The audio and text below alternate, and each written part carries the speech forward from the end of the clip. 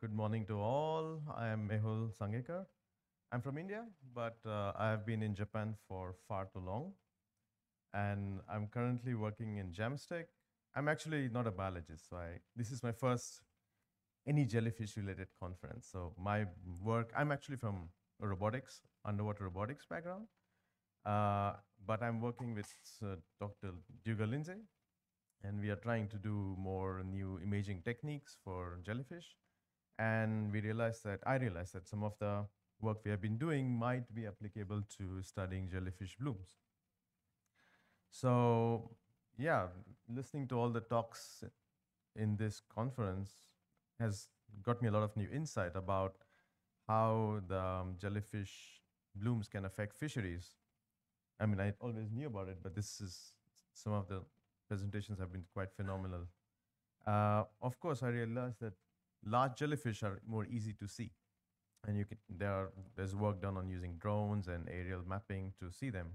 But what about really small ones? I mean, most of the work is done by taking samples, which is great, but can we complement it by using other imaging techniques, which can also help you to get some early warnings? So if you wanted to make a monitoring platform, how would you do it? What would you need? So I guess you would need a system which can be kept for a long time, and that would have to have low power. So some imaging technique which uses low power, you should be able to look at small objects, and if you really want to identify them properly, if you can see through them, through the internal structure, it will be even better. If you can get size, very nice, and if you can count them, count their density, even better, and then combine it to say, oh, there's going to be a jellyfish plume, or then alert people on the land saying you should go take your sample, so you should collect more data. So the things which we were developing in the lab were shadowgraphs. So I know shadowgraph technique itself is not a very new technique. It's been there for a long time, which, unlike a normal camera, it uses collimated light. So because the light is parallel, doesn't matter how far you are from the camera, you can always get the same size. Plus, because it's a backlight imaging, you can see through the animals. So we've already been developing some shadowgraphs in the lab, uh, low-cost ones, and we have been trying different resolutions. So this is the same mastikas. I don't know. I'm not biologist. I don't know the names. Sorry, but yeah, you can see it at two different resolutions, and you can see the details are quite different. But we developed two cameras right now which can record videos at 20 frames per second, and we tried them in Japan in collaboration with Tokai University. The two shadowgraphs, we put them on a frame, and to get where we were, GPS, and of course a CTD profiler, which can give you depth and the temperature, density, salinity, etc. And we deployed it off a small boat called the Hokuto to see what we get. And we realized, oh, we saw some very interesting things with the shadowgraph. Of course, and we can see large objects, including jellyfish and other planktons, etc. But we could also see particle plumes. Like you could see dense particle layers, layers with no particles. We could see mixing layers where there's a density change. And that was quite interesting. So other than just looking at big jellyfish in the shadowgraphs, you could also get some indirect information. So we saw that, okay, if you take all these shadowgraphs and put them along a depth profile, you can actually know, oh, exactly where the mixing layer is, or at which depth which animals are, etc. But this was done manually. So you went through all the frames of the shadowgraph and then find out where everything is, and you put it along a depth profile. But you can't keep doing that. And especially if you're going to do automated monitoring, that's impossible. So then we started thinking, oh, okay, maybe it's time to start working on a more smarter pipeline to go through the data. And one of the idea was to have a quick look at the data and try to see what is in the frame. Use something which is very low computation to do this. And the idea is to use something like an autoencoder. And the idea is very roughly, Videos use different compression for different frames. Something very complex gets compressed differently, whereas something which is not so complicated gets compressed differently. So we trained the autoencoder to look at different frames which have low particles, high particles, mixing layers, and big objects, and then made a model. So with, if a frame with any of these things came, it would extract features.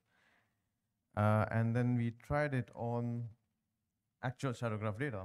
So the idea was the trained features which were extracted before in the model, the autoencoder would again extract features from the current frame and then try to match them and then put them and decide, oh, whether this frame is more closer to like a high particle frame or a low object frame or a mixing layer frame, or there's a big animal inside. So we could go through the video data more quickly and find out areas of interest and then group the data into different zones. For example, the previous depth profile, we could now split into high particle areas on the top, the mixing area, mixing layer, and then the low particle round very quickly.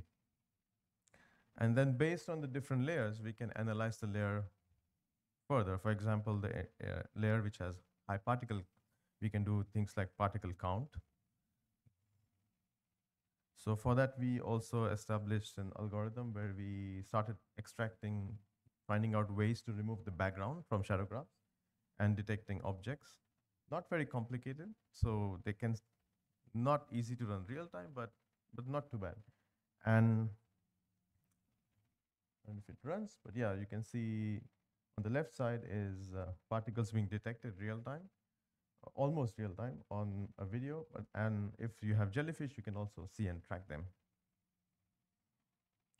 And of course, if you have big objects, then all the frames which had, all the group which had big objects, what to do with them. We decided, okay, if you want to classify them, then we wanted to do a more machine learning based approach, and which also helps in ecology, or if you have an invasive species, etc., you can find it. So to start with, we are using YOLO 8, and we started making a training set for AI. We have just begun, and we don't have so many images yet, but we started making training sets for Solmaris and Doliolitz just to see whether it will work on our shadow graphs with the background, etc. And we have our own annotation tool in the lab, which is called Squiddle, where you can load a video and you can annotate it. And if you have metadata, like your depth profiles, etc., you can load it along with the video, and it keeps a track of everything. So we tried the models on one of our videos, and yes, we could actually, it could pull out Solmaris and Doliolitz from the videos. And if instead of putting it on the depth profile, we could put it on the time profile, thinking that if this was an underwater monitoring station, then as per time, you could see when the group changes. That means, I think I've made a mistake in the index, but you could see when there's a high particle area, there's a low particle area where there are no particles. And when there are high particles, you can see it can find you automatically Doliolitz and Solmaris. We only started with 2 now, but we are now expanding it to other animals as well.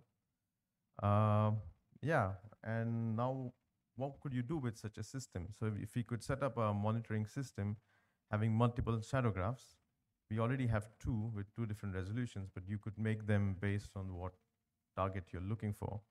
And based on the patterns or the groups which comes in front of the shadow graphs, like you can predict whether it's a animal, whether it's high particles, dense particles, and then use the CTD, and then guess if there's going to be a plume or an event happening, and then alert the station.